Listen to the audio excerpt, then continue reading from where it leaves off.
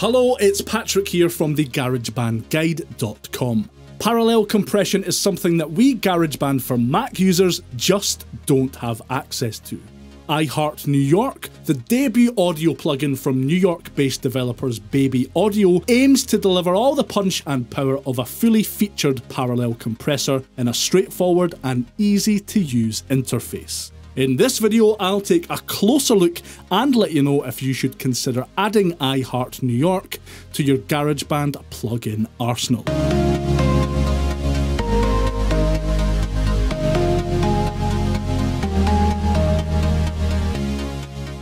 Okay, a few provisos before we dive in here. If you're aware of what parallel compression is, then skip forward to the timestamp displayed on the screen to avoid a long-winded explanation by moi. Okay? So we don't have access to a parallel compression plugin in GarageBand as standard. As Baby Audio explain on their website, parallel compression, the traditional way, means setting up a separate bus, sending your audio to it, crushing it hard, then blending it back in with your signal. It also means having to balance an extra fader for the remainder of your mix. You're probably aware that GarageBand on Mac doesn't feature a mix bus in any shape or form, so no parallel compression. What's great about iHeart New York is that the plugin itself hosts a parallel track internally. No mix bus required here. I love the way this plugin looks. I know looks really don't matter, especially when it comes to audio plugins, but the extra mile Baby Audio have went to here really helps set it apart. Compression traditionally isn't the most exciting effect out there after all. Interface-wise, you have an input meter on the left, two knobs, a slider and a solo button in the middle, and an output meter on the right. The spank knob is where the magic happens here. Baby Audio say that it controls a complex algorithm designed to fire up anything that you throw at it. Specifically, you're getting a mix of high ratio compression with a transient-friendly envelope, and a bit of EQ combined with a low-end preservation filter applied to the internal detection signal for a fuller sound. The parallel signal slider dictates how much of the affected or spanked signal will come out of the other end, and the output knob gives you control over the volume of the outgoing signal. Baby Audio are keen to point out that clicking that solo button beneath the parallel signal slider results in iHeart New York acting as a more traditional compressor by muting the dry audio signal, and this thing does function really well as a normal compressor too, albeit one with tons of personality. Enough talk, let's have a listen to how iHeart New York sounds when applied to a variety of different track types.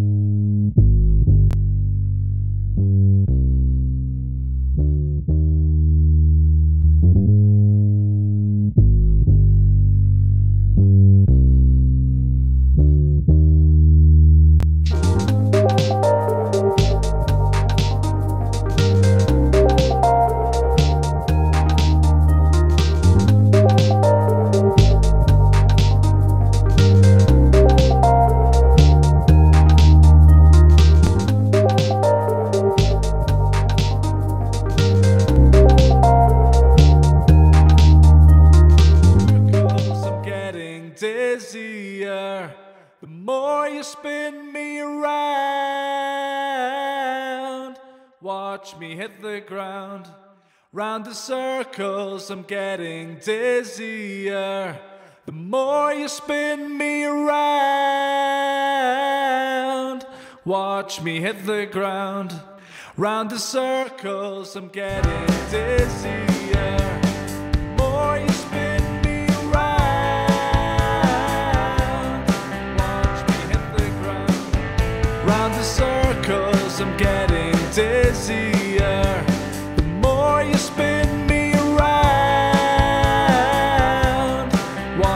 hit the ground. Round the circles, I'm getting dizzier. The more you spin me around, watch me hit the ground. Round the circles, I'm getting dizzier. The more you spin me around, watch me hit the ground.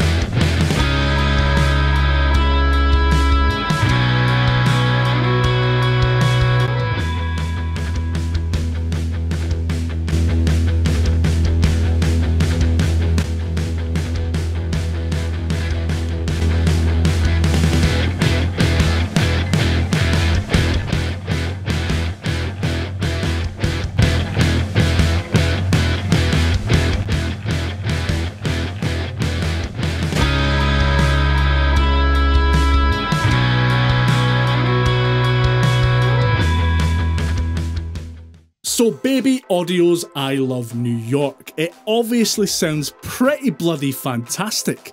Top marks then? Well, that'll depend on you really.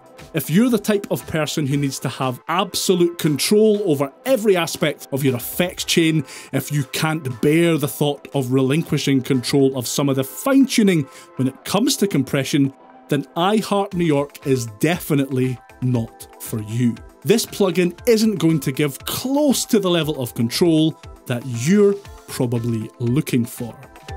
If, however, you're happy to take a little more of a hands-off approach when it comes to the particulars of how your track signal is being affected and have the results be really bloody cool sounding, then I'd absolutely recommend giving iHeart New York a go. As a wee aside here, and being completely honest, when companies are kind enough to send me copies of their products to review, it's fairly rare that that product ends up becoming part of my everyday music production workflow. I generally get stuck into that product for a week or more, get to grips with its features, write or film a review, and then move on to the next video, article, or review. iHeart New York is one of those rare special products that I find myself going back to time and time again in my own projects because it makes it seriously easy to add some personality and extra oomph to a track or a whole mix.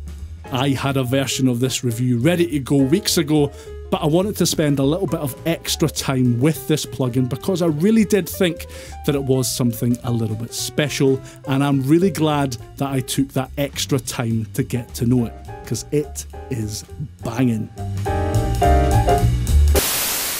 It's pretty crazy to think that this is Baby Audio's first foray into the world of audio plugins, and really I can't wait to see what they cook up next.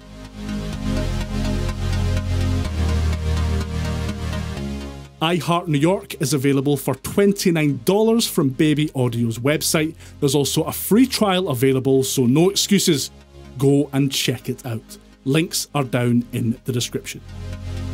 I've been Patrick from the GarageBandGuide.com, and I'll see you next time. Bye for now.